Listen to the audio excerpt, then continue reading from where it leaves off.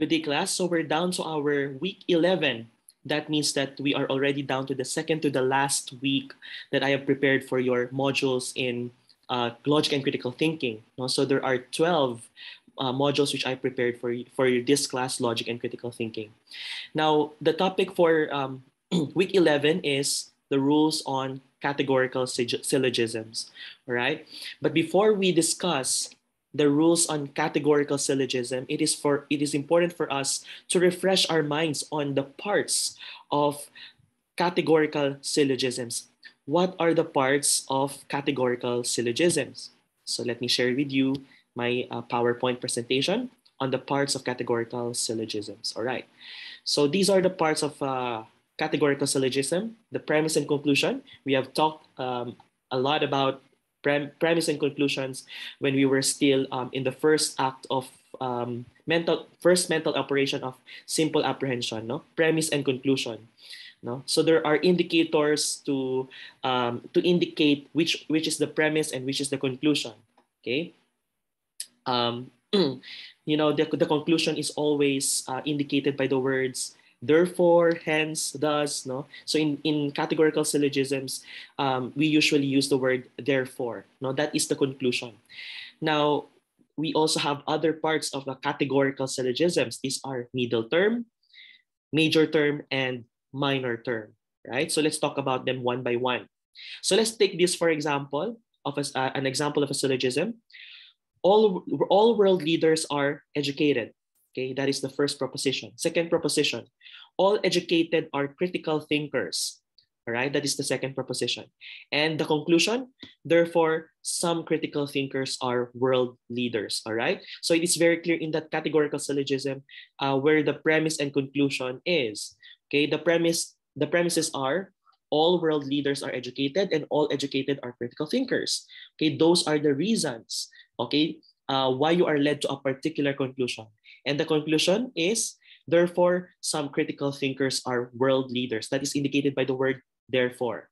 Okay, so let's take this as an example for our discussion.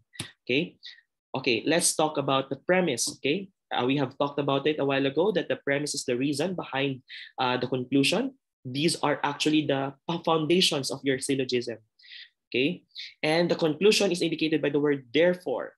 All right. In our example a while ago, the conclusion is, therefore, some critical thinkers are world leaders. Now, what about the middle term? What is the middle term? The middle term is that term which is common in both propositions in the premise. Okay, so in categorical syllogisms, we usually have two premises. Okay, and in these two premises, there is a common term. Okay, common term, and that is what we call the middle term.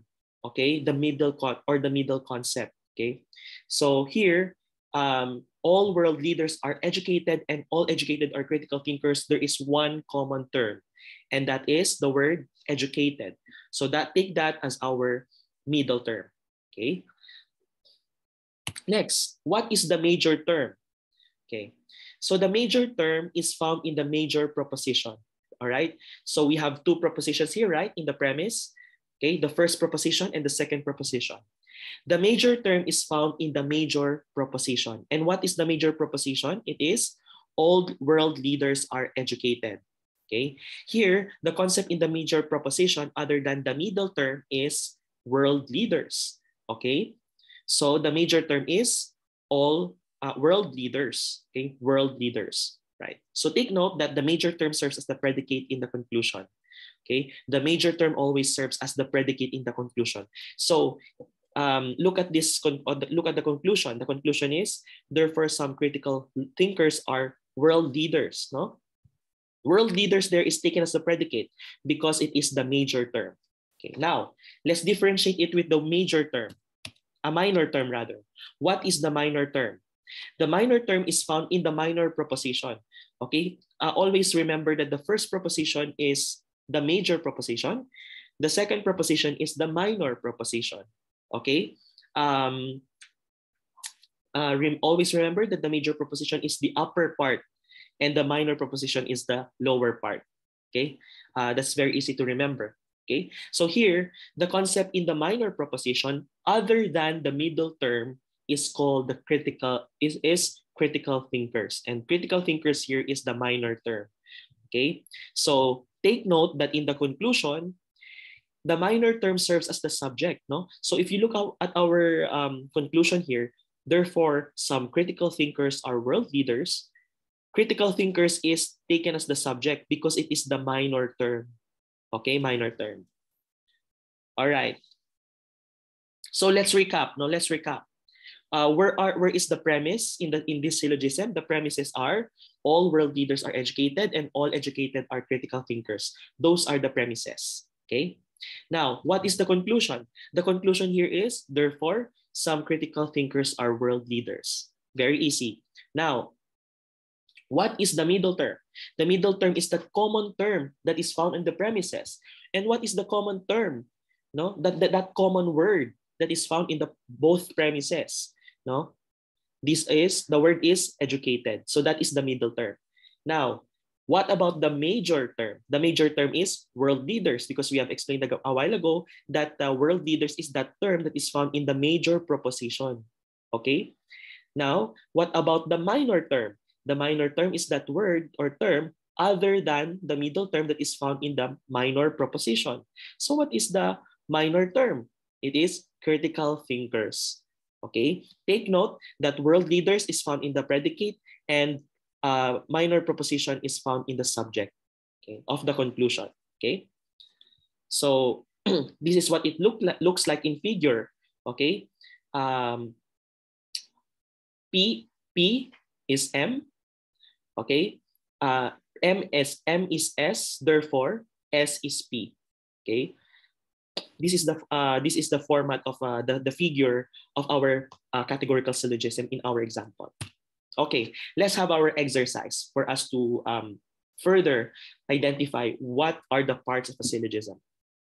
Okay, now in our example, every nursing student is not happy-go-lucky. That is a first proposition. Second proposition, some academic achievers are nursing students. Okay, and our conclusion, therefore, some academic achievers are not happy-go-lucky. All right, now let's identify one by one what are the parts of a categorical syllogism.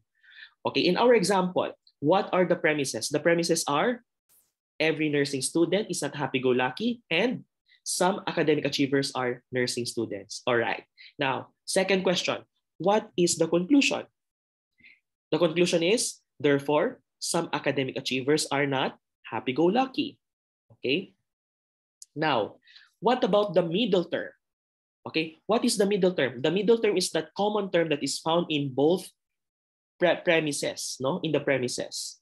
Okay, so if you look at the terms here, we have nursing student, happy-go-lucky, academic achievers, nursing students. Okay, so what is common between the two?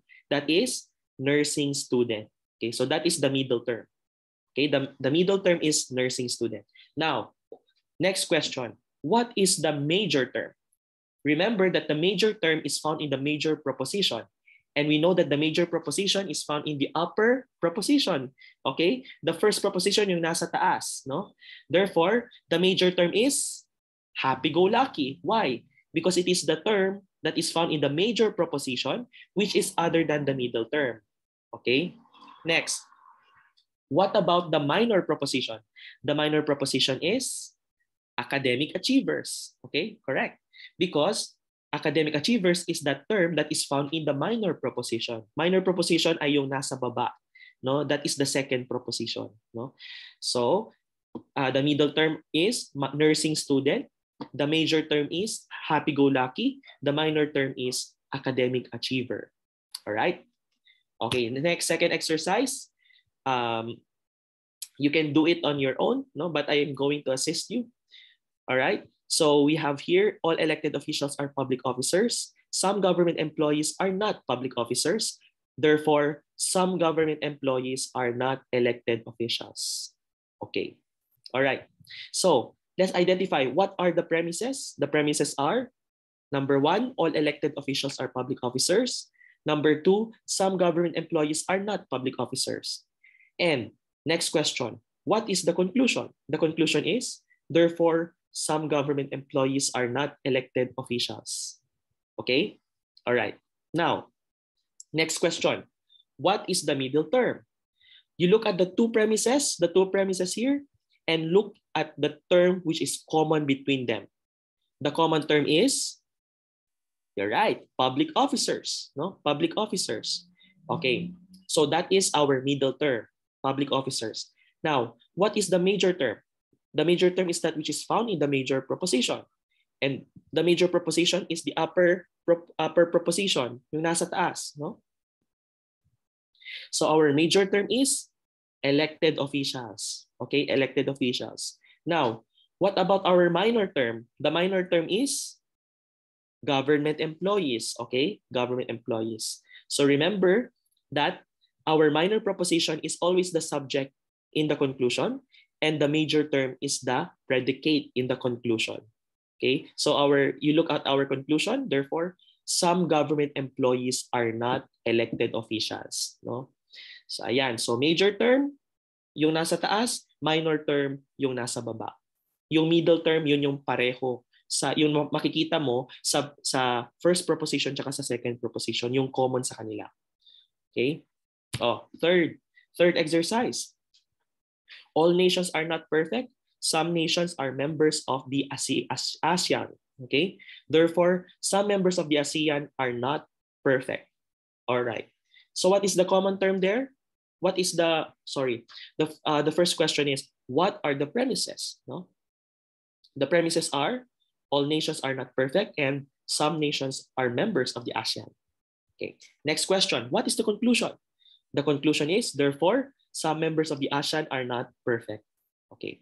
Now, what is the middle term? That term that is common between the two propositions, that is nations, right? You see here, all nations, some nations, that is the common term. Pareho sila na meron doon sa first proposition tsaka doon sa second proposition. Now, what is the major term? The major term is perfect. Okay, perfect because it is found in the major proposition. No, that is yung nasa taas. All nations are not perfect. Okay. Now, what is the minor proposition? The minor proposition, minor term rather. The minor term is members of the ASEAN. Okay. So kung makikita nyo, the minor term is found in the subject of the conclusion, some members of the ASEAN, and then the major term is found in the predicate of the conclusion, are not perfect. Okay.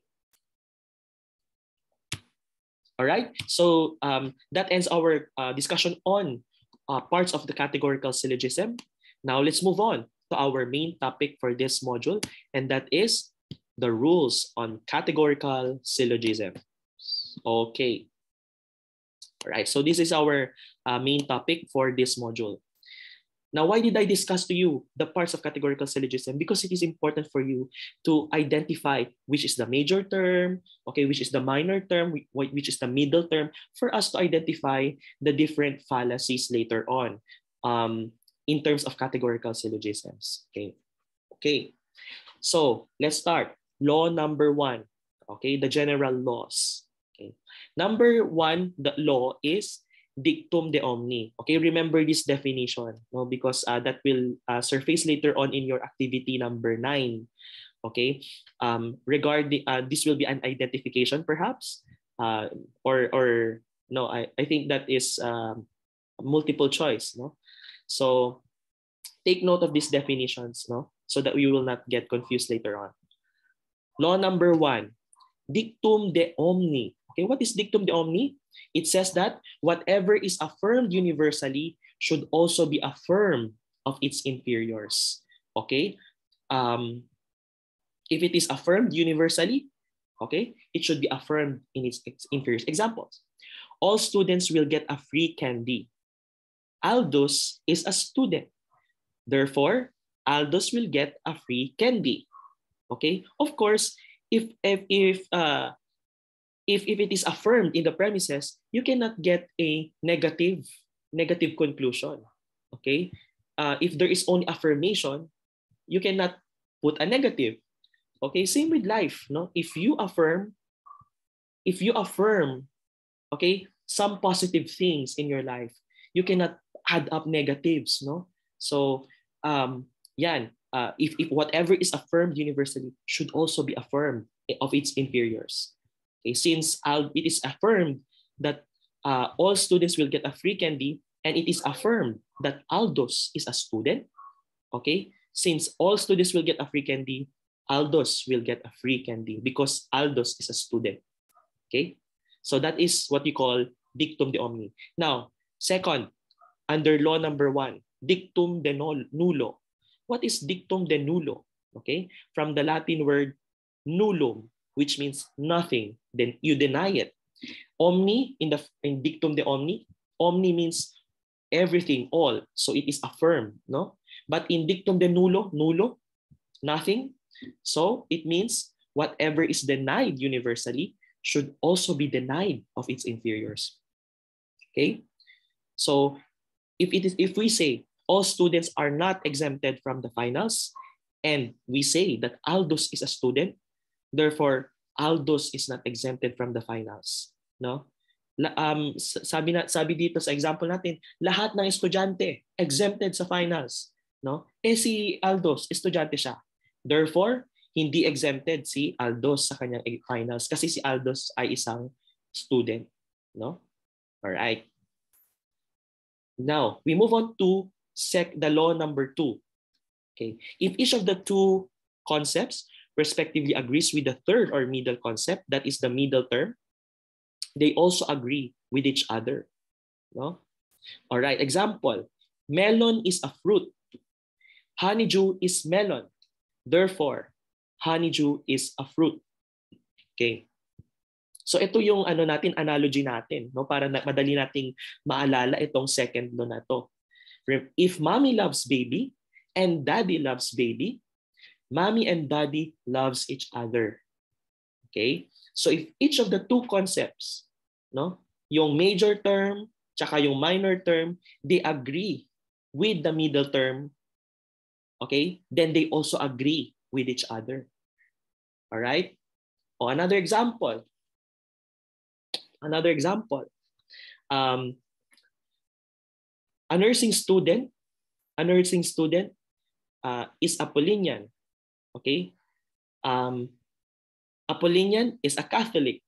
Therefore, a nursing student is a Catholic. Okay? Because they agree, both agree with the middle term, that is Paulinian. No?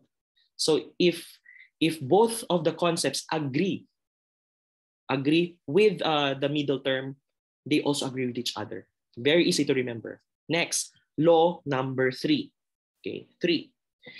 If one of the two concepts agrees with the third concept or the middle term, okay, middle term, para mas madali nating maalala, yung third concept na yan is middle term. Okay, if one of the two concepts agrees with the middle term, but the other disagrees with the same third concept, then the two concepts disagree with each other. No? Example, heretics are not holy men. Okay? Manichaeans are heretics. Therefore, Manichaeans are not holy men. Okay? So yung isa, nag-a-agree siya doon sa middle term. Yung isa naman, hindi siya nag-a-agree doon sa middle term. Therefore, yung dalawang terms na ito, hindi mag-a-agree sa isa't isa. Okay? Very easy to remember. Remember this analogy. If mommy loves baby, but daddy does not love baby, mommy and daddy do not love each other. Okay? O si mommy, mahal niya yung baby niya, pero si daddy, hindi niya mahal yung baby niya. Therefore, mommy and daddy do not love each other. Kasi nga nag-a-agree sila sa minamahal nila. Okay? Hindi sila nag-a-agree, no? Nagdi-disagree sila sa bagay na o sa baby na dapat nilang mahalin. Okay? So for example, no, if you say that you love your mother but your boyfriend or girlfriend does not love your mother, then he does not love you at all. He or she does not love you genuinely, no, because he or she should love what you love. Okay? So that you two will love each other. Okay? Oh, next, law number 4. No? If each of the two concepts respectively disagrees with the middle term or the third concept, then nothing follows. No? Oh, kung for example, males are not mothers, sisters are not males. So what? No? Wala kang conclusion. Bakit? Kasi nga sinabi dito, hindi daw, males are not mothers. Okay? Sisters are not males. Wala kang conclusion na makukuha because both of the terms disagree with the middle term. You cannot get a valid conclusion. Okay? Example, if mommy does not love baby and daddy does not love baby, mommy and daddy may or may not love each other. Okay? Wala kang makukuhang conclusion diyan. Okay? If mommy, for example, hindi tinatakwil niya yung anak niya, yung daddy rin hindi rin niya mahal yung anak niya, it does not mean that mommy and daddy do not love each other. It does not mean either that mommy and daddy love each other. You are not sure. Okay? So that is law number 4. Okay? If each of the two concepts respectively disagrees with the middle term, then nothing follows. Okay? So let's recap. Okay? Recap tayo. Okay? Law number 2, if the two concepts agrees with the middle term, pareho sila nag-agree, okay? Then the two concepts agree with each other. Very simple. Law number 3, if one of the two concepts agrees with the third concept or the middle term, but the other concept disagrees with the middle term, then these two concepts disagree with each other. Okay? Next, law number 4. Okay? If the two concepts disagrees with the same third concept, nothing follows. Nothing follows. Okay. Now, let's move on to our particular laws. Tapos na tayo doon sa mga general laws natin. Let's move on to our particular laws. What are our particular laws? Law number 1. A syllogism must have 3 and only 3 terms. Hindi pwedeng 4 terms. Hindi pwedeng 2 terms lang. Dapat 3. Hindi pwedeng 5 terms. Only 3. Okay? Why? Because we have the fallacy called the fallacy of 4 terms. Sa isang syllogism, hindi pwedeng 4 yung terms mo. Okay? Let's have a simpler example. Okay? A sun is a star. Okay? An earth is a planet. Okay? You cannot draw any conclusion from that because there are 4 terms. Sun, star, earth, planet. No? You cannot see a commonality between the two propositions so that you can draw a particular conclusion. No? Same with life. No? Same with life. If you do not find any common ground, if you cannot find any common ground between two things, no, you cannot possibly find connection between them. It is very hard to find connections between them if there is no common ground. Okay, for example, if A and B do not love each other, they do not have anything in common at all, then it is very hard to find a connection. Okay, that is why in life, in our experiences, no, if we do not see any direction at all in terms of our realities around us, no, it is very hard to find connection and relevance of these things in our lives. No? So it is very important to find the common ground. Okay. Next, law number 1. Okay, a syllogism must have 3 and only 3 terms. Another violation of it is called the fallacy of ambiguous middle. No, so in the first term, fallacy of 4 terms. The second violation is fallacy of ambiguous middle. Okay. So what is the fallacy of ambiguous middle? Fallacy of ambiguous middle is if two propositions have the same terms, para magkapareho sila, pero magkaiba pala ng meaning. They have different senses or different meanings. Example, power corrupts. No? Knowledge is power. Can you draw any conclusion from that? You cannot say knowledge corrupts, no? Because power is used here in different senses, no? In the first proposition, power corrupts. Power is understood or defined as a political power, no? Political power that is used by greedy politicians, ganyan. That is the power that corrupts, no? In the second proposition, knowledge is power. No? Power is understood as intellectual power. Iba yung sense kung paano mo siya ginamit. No? So you cannot find any connection between them because the middle term power are used differently in different senses, in different perspectives. No? So the middle should have a single supposition. Dapat yung middle term, iisa lang yung gamit at iisa lang yung ibig sabihin. Okay? Oh, another example of fallacy of ambiguous middle. No? Fallacy of ambiguous middle. All right? Example ng fallacy of ambiguous middle. Okay, example. God is good, no? Goods perish, no? Goods perish. You cannot say God perishes. No. Why? Because in the first term, God is good. Good there, the middle term good, is used as an adjective or description of who God is. He is good, no? In the second proposition, goods perishes, goods perish, no? Goods there is defined as yung mga for those things, no? Things or objects or items. Like for example, relief goods, no? Canned goods, no? These two are used in different perspectives, different senses. No, they do not have the same suppositions. Kaya hindi mo pwedeng ipag-connect si God tsaka yung perish. Okay? All right. So that is what we call the fallacy of ambiguous middle. Next. Law number 2. Particular law number 2. No term that is undistributed in the premise may be distributed in the conclusion.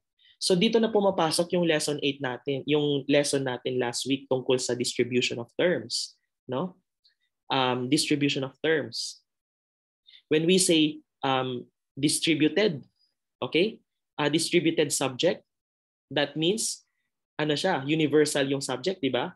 Kapag undistributed yung subject, that is particular yung subject, di ba? Oh, pag predicate naman, it is distributed if it is negative. Okay? Kapag kapag positive naman yung predicate, that means it is undistributed, no?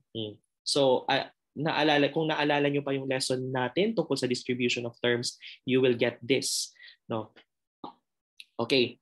So, no term that is undistributed in the premises may be distributed in the conclusion. Okay. So, what are the violations of this law? No, number 1 violation, fallacy of illicit major term. Okay. Anong ibig sabihin nito? Fallacy of illicit major term. Ibig sabihin nito, yung sa premise niya, yung major term ay undistributed, no? Pero doon sa conclusion na naging distributed na siya, no? Oh. Look at the example here. What is the middle term? The middle term is mind player. Diba? Yan yung common term nila sa dalawa, no? Mind player. Now, what is the major term? The major term is sophists, no? Nasa first proposition siya. What is the minor term? The minor term is thinker. Okay? Thinker. Okay. So, where is the major term again? The major term is some sophists. Sophists. Okay. So, what is some sophists here? Some sophists here is particular. That means it is undistributed. Undistributed yung subject na some sophists. No? Oh, ngayon, look at the conclusion. Conclusion is some thinkers are not sophists. Oh, yung ginamit na siya as a predicate, it became negative. No? Kaya naging distributed na siya.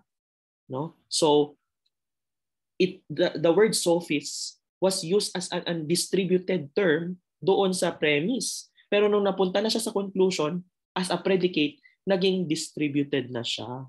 Okay? So, ito ay violation ng law number 2 which says that no term that is undistributed in the premise may be distributed in the conclusion. Okay? So, the major term is undistributed in the premise yet distributed in the conclusion. Kaya siya tinawag na fallacy of illicit major term.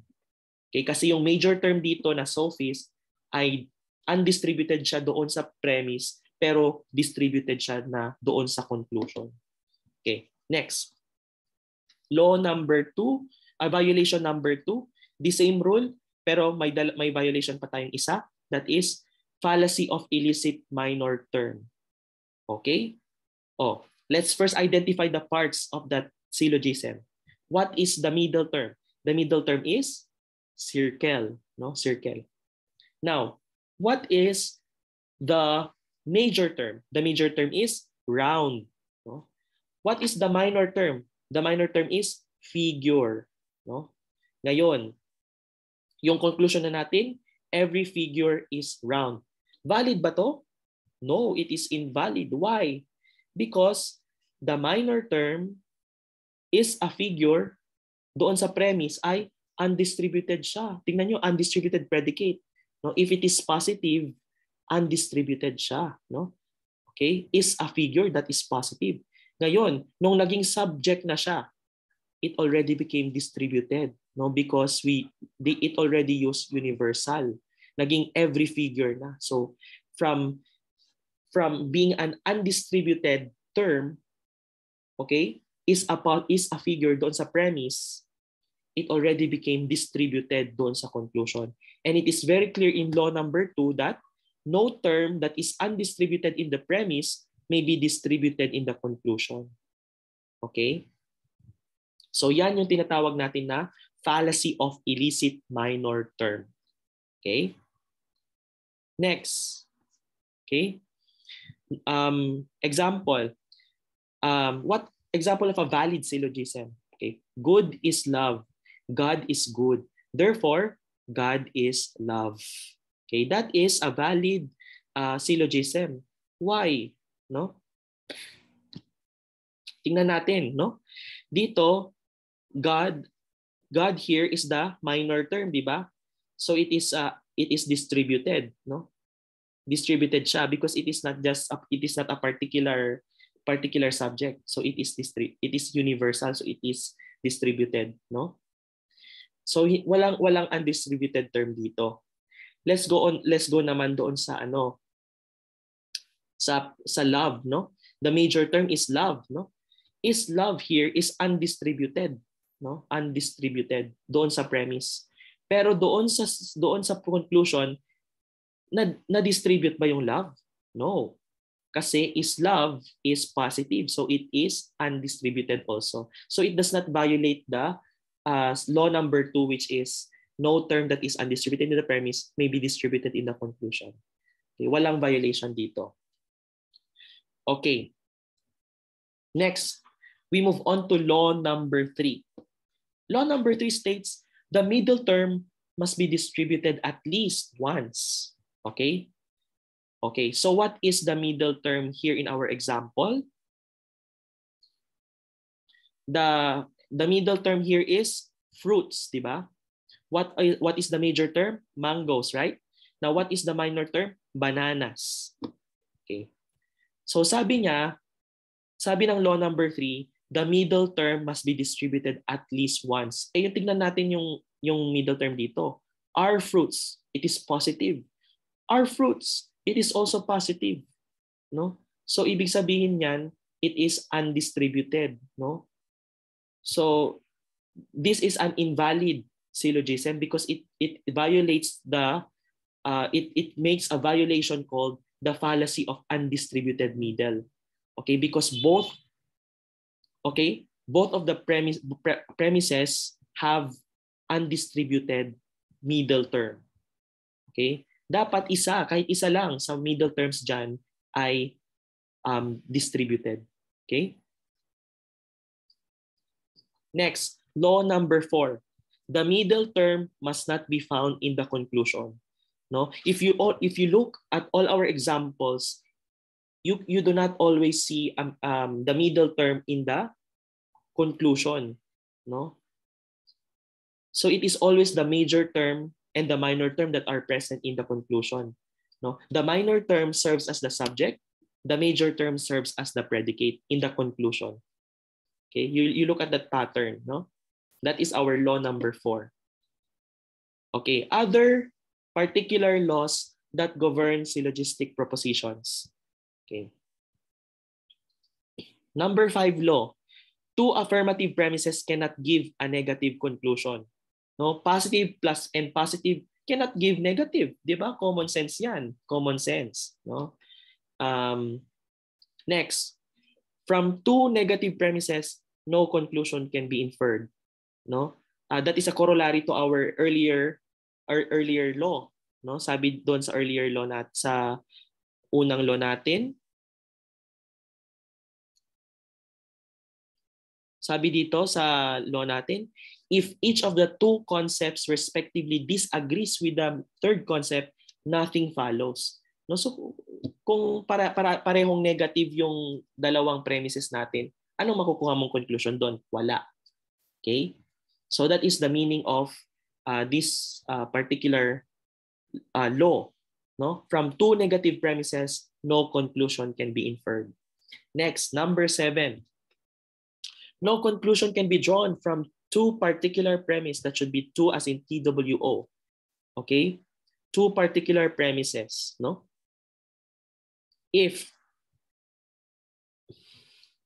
you have two particular premises, like for example, some apples are fruits, and some oranges are fruits. You cannot get any conclusion from there, okay? Because it has two particular premises, okay? The conclusion always follows the weaker side, okay? Okay, the weaker side is particular.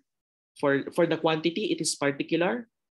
Some, which makes use of some or many, and for the quality, it makes use of the negative, negative quality.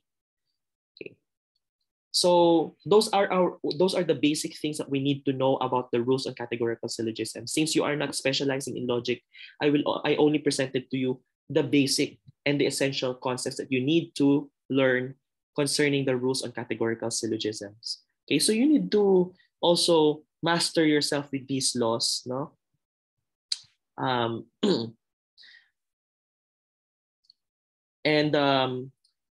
in your activity number 9, you may refer to these slides, no, so that you will not get confused. But it pays a lot if you know these basic laws, because these are very important in logic. No?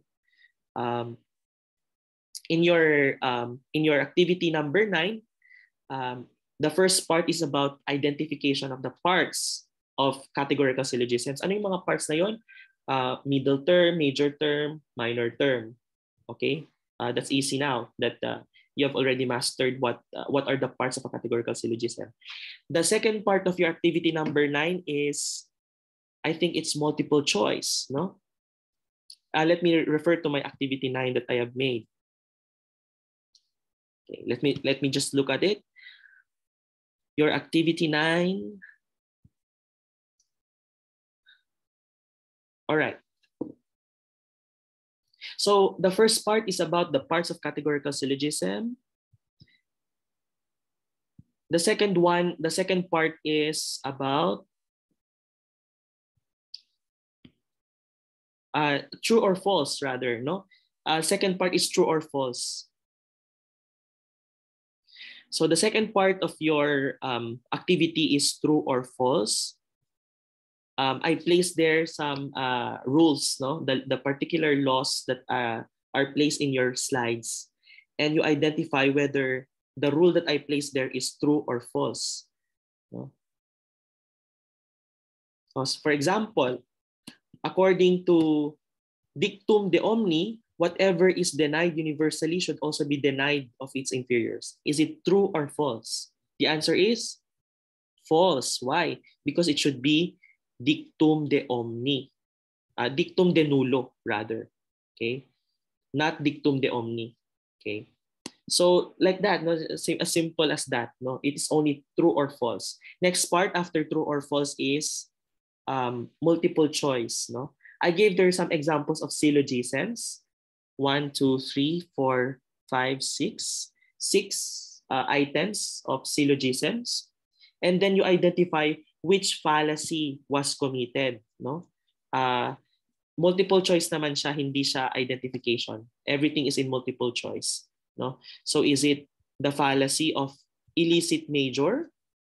No? Is it the fallacy of four terms? Is it the fallacy of ambiguous middle? Is it the fallacy of illicit minor term? Okay, or a fallacy of undistributed middle or things like that. Okay, it's very simple. No, you can answer it as for as long as you have mastered these particular laws. No, so it pays a lot if you know these laws. This will be very helpful for you in the future in order for you to have a more logical thinking. You know, we have already gone to the point of reasoning. No, tapos na tayo doon sa mga simple apprehension lang, identifying what terms are is this and what term is that, what type of term is it. Tapos na tayo doon, papunta na tayo, magle-level up na tayo doon sa part ng reasoning and argumentation. Okay? So I hope you would be able to answer your activity number 9 on rules on categorical syllogism. So wish you all the best. Good luck in your activity 9. And if you have questions, feel free to ask me in my messenger. You know, it is important for you to learn. Do not just learn just for the sake of grades or scores. You learn for the sake of life, for the purpose of life. No, you study for life, not for grades. Okay, and that will change your perspective about learning. You will be more enthusiastic in learning because you know that this will have a special purpose, no, in how you will become successful professionals in the future. Okay, so so that ends my lecture today. See you on our last lecture on July 11, and God bless.